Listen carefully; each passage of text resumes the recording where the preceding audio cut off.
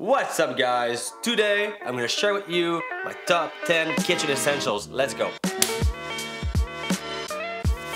Item number 1, a good knife, or in this case, knives, because I couldn't choose only one. A paring knife and a chef knife. There are so many reasons why you should invest in a good quality knife. For me, number 1 rule is safety in the kitchen. Lots of people still think that a dull knife is safer than a sharp knife. That's where you're wrong. Now, I know no one likes to cut themselves, it's never a good time, but trust me, if you're gonna cut your fingers or your hand, it might as well be with a sharp knife for a clean cut. Because if you have a dull knife, you're just gonna butcher your whole hand, it's gonna look like you had your hand in a blender, it's gonna be messy. Never a good time with a dull knife, okay? Sharp knife is safer. Secondly, durability. Investing in a high quality knife is going to be a lifelong investment because high quality knives are going to be using superior materials and craftsmanship, meaning your knife is going to stay sharper longer and also is going to withstand a daily use. For example, a chef in a professional kitchen can use this knife every day for the rest of his life and it's going to be good forever if you take care of it. Now, you don't need to start with the most expensive, crazy Japanese knives that was probably handmade at Mount Fuji in a little shack by this crazy Japanese man. You can probably get a good one for $100, to be honest. Like my first knife when I started in the kitchen was probably in that area. And you know, if you're really into it, you can always buy some more expensive knives, but you can do a lot of things with a knife of that price. And yeah, knives, fun. Next up, pans. You know, you need some good pans, guys. And I think you need two kind of pans. Cast iron pan, stainless steel pan. And no, I didn't forget about the non-stick pans. Don't be a loser and buy that beige ceramic pan to match your beige, boring ass life, okay? Sorry guys, I got excited. The most important reason why I use a cast iron pan is for heat retention. Once this thing is hot, it stays hot forever. You can drop a big ass ribeye steak in there. You're gonna get a beautiful crust because it's gonna remain heat. It won't drop in temperature like a stainless steel pan would. Get yourself a pan that's thicker than the ice spice. That's the secret. Cast iron pan, get one. Next up, stainless steel pan. Very simple reason. You can use this pan for pretty much anything you can think of. You can wash this thing 15,000 times with the craziest, gnarliest scrubby, and guess what? Your eggs won't stick. Meaning you won't get any hot spots in your pan, which will give you more consistent cooking. So whether you're browning a steak or you're simmering a sauce, it's all gonna be Gucci. Let's talk about price range. For a stainless steel pan, anything between $100 and $200 should set you up for something pretty good that's gonna last you for a long time. Cast iron pan between $30 and $100. We're talking US here, baby. And that's all for the pans, folks. Moving up. Kitchen tongs and tweezers. There's a sentence I will never forget. I used to work in this restaurant, South Shore of Montreal, and the chef told me, tongs are an extension of your body. Because you know what? It's not only for tossing salad, you can use it to flip some meat. Obviously, you have some different sizes. You have the bigger ones for like a big steak or a piece of fish. You have smaller ones for more delicate and precise jobs. And you have the ones that everyone likes to make fun of, the little tweezers, you know, like the little...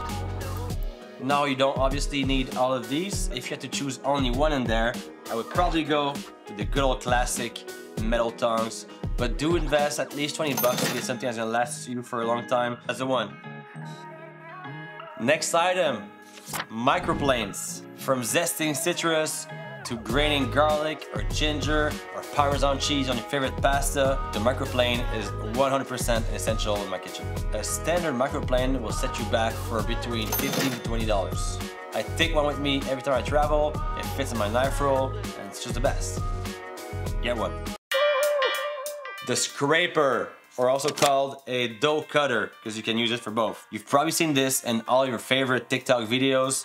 All the chefs are using these now for the main reason that scraping your knife time after time on your cutting board is very bad for your blade. So this will prevent this from happening. Also gives you more surface to scoop things on your cutting board. So this is a one scoop kind of deal, you know? Boop, back in the pan.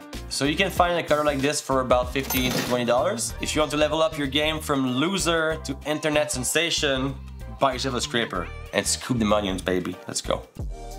Next item, the spider. Weird name, it's called a spider. Why? because it looks like a spider web. The main use for this is to scoop things out of boiling water or a fryer.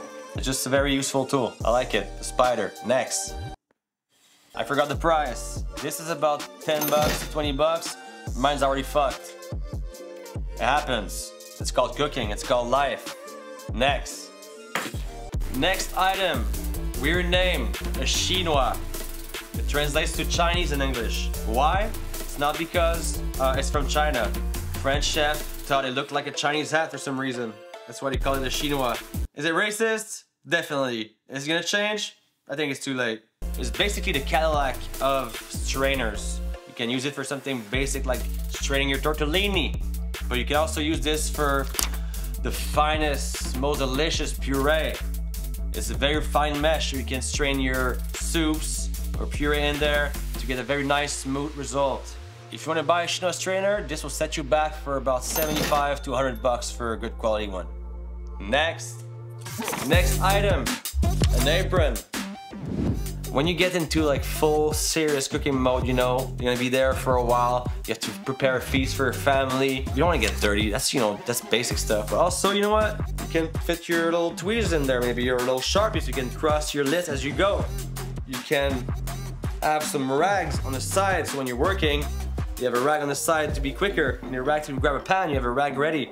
It's you know, I feel like when I have my apron on, I activate chef mode. Where to buy a nice apron? There's so many ugly fucking aprons out there, you know, like the ones with the leather straps look like either like a German sex lord from a dungeon or a US butcher, or even a barber, you know. Also, it's like not even comfy. Who wants a big fucking leather apron? Not me. You should always get a nice simple apron that's easy to wash. You know, most important thing, you need to wash your apron, you know, every time you're done cooking with it. This one is a sample from a brand that will come out very soon called Toujours Faim, Always Hungry. This is a sample. It's never gonna come out, so don't try to buy it. The average price for an apron like this will be around $20 to $40 max. Next item, a very good quality olive oil. If you've been watching my videos, you know that's all I use. I mean, except for butter, obviously, but you'll never see me use those grapeseed oil, those flax oils, those, you know, it's like, who wants that? Who buys that? I don't even know. Oh, it has a higher smoke point. It's not even, guys, okay, chill with the oils. Obviously, if you're gonna fry, you can use some canola oils, it's cheaper, but you can pretty much do everything with olive oil. La Belle Excuse, this brand I did a collaboration with. It's the only brand I know that bring olives from the tree to a bottle on a shelf in a grocery in 3 months. That's the freshest olive oil you can get. So this one goes for $35 Canadian, which is probably 10 cents in US. But we'll put the link for you in the description. And you know, just treat yourself to something nice. Nice olive oil.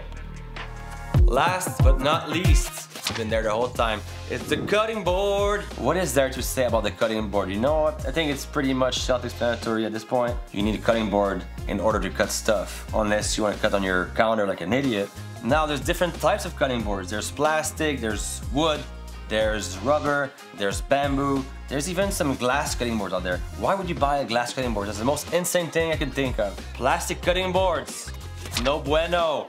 You'll end up eating some microplastic, shit some Legos, and ultimately probably die from cancer. So let's not do that. A wood cutting board, absolutely, that's what you want. You want a good one though. So you see this one?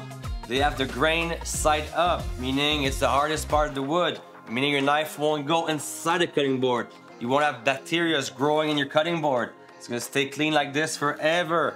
A cutting board like this would set you back for over 300 bucks, but you know, if you take good care of it, which is only bit of oil to keep it nice and hydrated, you should be good for forever with this cutting board.